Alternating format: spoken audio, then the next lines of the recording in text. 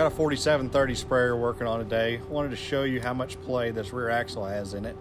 I've seen a lot worse, but this customer was complaining about it starting to road walk while he was roading the machine from field to field.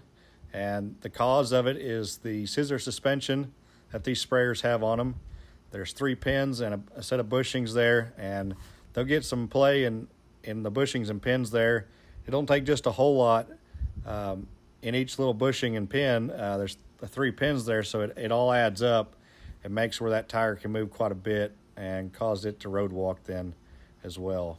I would consider this a pretty normal wear item on these 20 and 30 series sprayers. You go to the newer series, the R series, and they have a completely different suspension system on it. It always seems like the rear ones always wear out a lot quicker, and I think that's due to the weight of the solution tank, and also that they're stationary. They're not on the front end where you got your steer axle there, and so they're always turning as well. I think that keeps a lot of the wear down on those.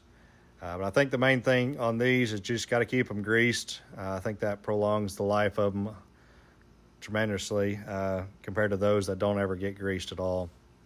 There is 12 bushings and 3 pins on each corner of the machine for the suspension. I always like to change out all the bushings and all 3 pins. It doesn't take a whole lot of play on the scissor suspension there to make the tire move quite a bit. So I always like to replace it all. I'd rather do it right the first time than it lasts only about half as long as it should. And when assembling the arms back on the sprayer, you have to add a few shims between the arms to take up some slack. You always want to try to get it as tight as possible. On each end of the pin, there is a castle nut with a cotter pin. The castle nut's only torqued to 20 foot-pounds. A lot of people don't know that, but you don't want to over tighten them because they'll crack out the arms. So we'll get this one put back together, and you can see the big difference from how much play it had before to what it has now. First round of rehab didn't seem to work for you.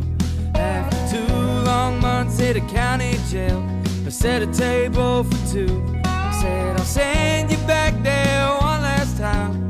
Try for gold this year, 'cause your daughter's graduating, and I'm sure she wants you here.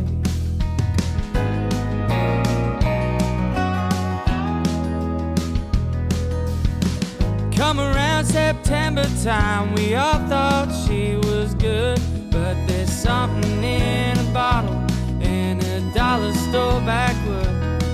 We found her by the rafters of a old 2-trailer home, and the only one who knows is a porcelain garden gnome.